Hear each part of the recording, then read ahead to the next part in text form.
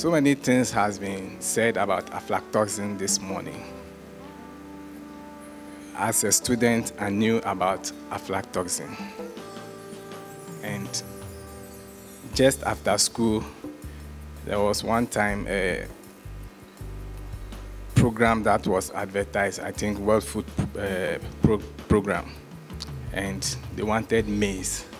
I read it in the papers, and when I made a background check, follow-up and all those things, I was interested at the time. But when I got to the office, they told me the limitation was aflatoxin.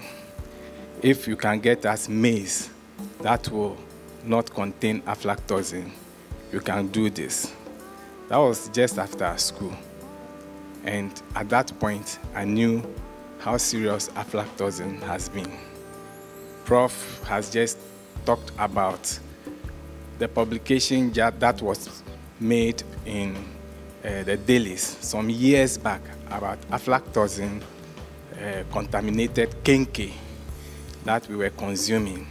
And I remember it was a very serious discussion during the period. The story has not changed. So much has been said about aflatoxin today. And I'm happy to know that at least it was mentioned that there is a traditional way of managing it. It means that we have known about it and we know the consequences. At the top, it is known, but down there, it is not known. There has been a number of interventions to manage aflatoxin. I think we have reached another level for it, and we are making progress. This morning, I've been very excited because we have been told that aflatoxin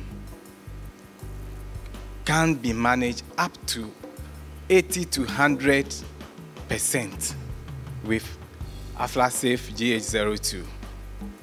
That is a big relief to those of us who are into the food chain.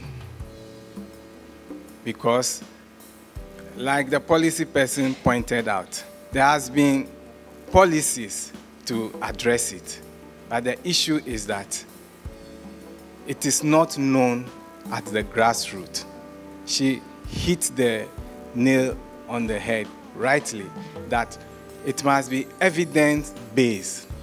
Show the people the effect of aflatoxin. When they are hit hard, they will appreciate it, and then it will be taken seriously. To me, I describe it as a slow poison. In Ghana, we understand what slow poisons are. And when we relate these things in this way, I think that the message will go down. We in the Ministry of Food and Agriculture are ready to collaborate with all relevant stakeholders to spread the good message of Aflasafe GH02.